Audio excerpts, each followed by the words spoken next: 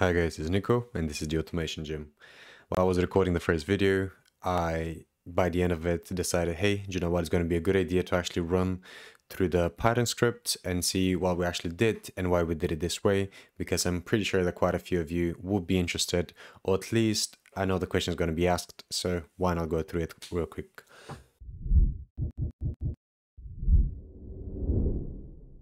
So, why Python? First of all, because it's the easiest with the simplest syntax that I think is a great language, especially for beginners to learn, and especially when I'm testing something and I don't really care about time, speed, optimization and all of that. I think this is the easiest, the quickest way to really do it. So let's look through the code and I'm just going to explain to you what I did.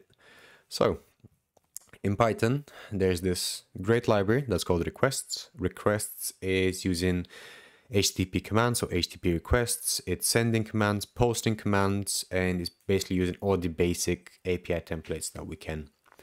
I'm also using basic authentication because the mini server requires it. Every single time that you go and try to connect to a mini server, what is the first thing that happens? The first thing is that it asks you for username and password, and they come in that small box. That small box is basically using basic authentication, and this is what we have it in here. And I've imported time just to be able to showcase you what we can do with a little bit of delay and so on. Now, the first information you need for yourself, we have a few variables. Our variables are all strings, which means just a text or a mix of text and integers, special characters, and so on. We have your local URL. So in here, you'll put your IP of the mini server, local IP.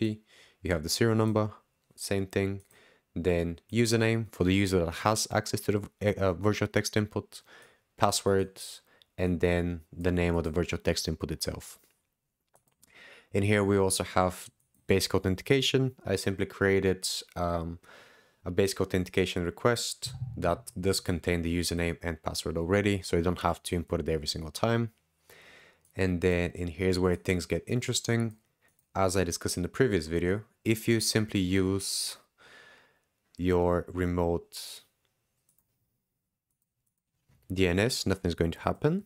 But if we do dns.loxone/504f94a1242e is my mini server.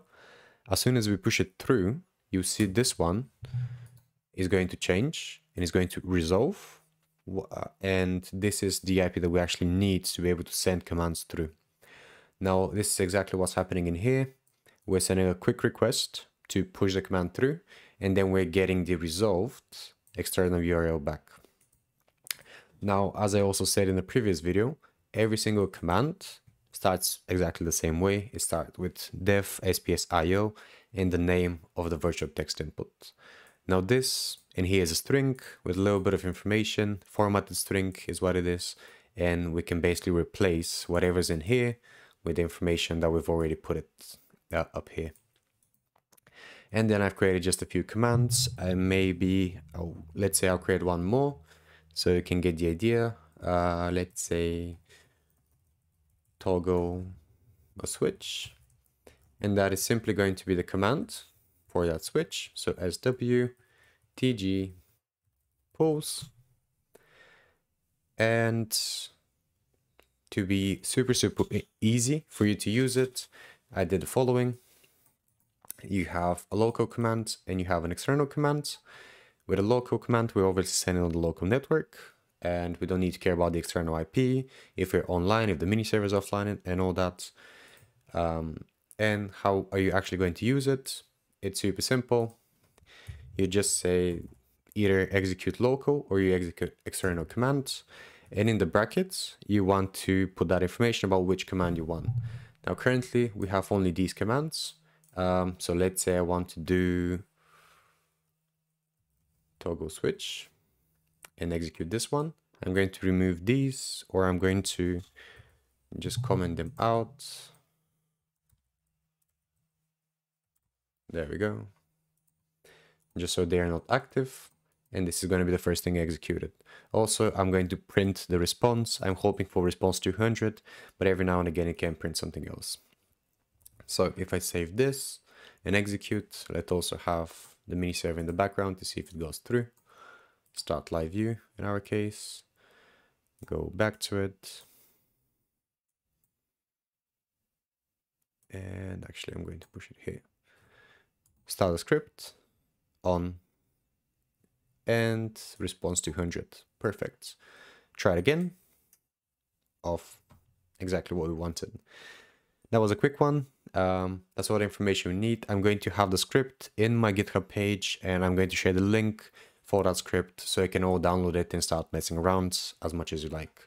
You can expand on it. You can do anything. I'm not going to say that there's any copyrights on it. It's super simple script. Anyone can make it as long as you have a little bit of understanding of Python. Cheers, guys. Bye.